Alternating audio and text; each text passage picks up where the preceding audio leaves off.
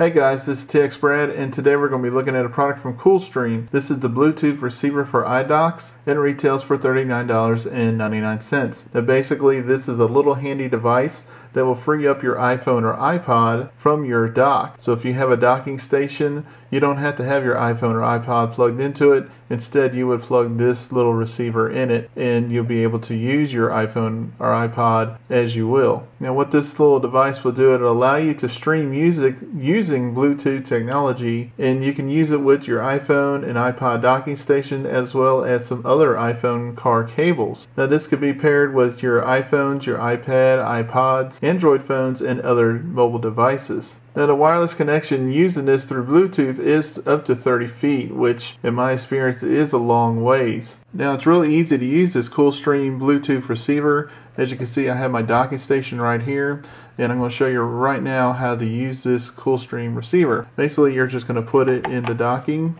just like that, and on the top of it is the Bluetooth button. You're just going to press it in for a couple of seconds, and then you can see the light is blinking and you hear the sound. Basically you're going to take your phone now, and I've already got it on the Bluetooth screen, so you're just going to simply turn your Bluetooth on, and it's searching for it. There it goes, it found it. And once you put in the pin for it is 0000. You're going to press pair, and there you go. It's that simple. It's already paired up. You're able to play your music, but I'm going to go ahead and play one of my videos so I can show you real quick.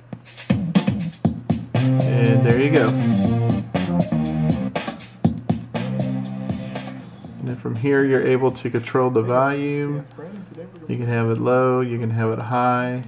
So there you go guys, it's really that simple. All you got to do is just plug in the receiver into your docking station and then pair it up to your device, and then from there you're able to stream your music, or in this case I was streaming my video, but whatever audio source you want to use, you're able to use it with your docking station. Overall, I think this is a really neat device. It does allow you to use your iPhone or iPod, even your Android devices on the go. They don't necessarily have to be docked to something. You just simply plug this into the dock and be able to use your device all around. So in my opinion, this is a really good device to buy. In my experience, I didn't come across any problems with this device. It played the music just as well as if you had the device actually plugged into your docking station. So in my opinion, this is, like I said, this is a really good device to buy. Now on their website and in the literature, it does tell you that this is compatible with some docking devices and as well as car adapters. So you'll have to take a look at that for your make and model of your car and the docking stations on whether this will work with it or not. It won't work with all of them, but it will work with some of them.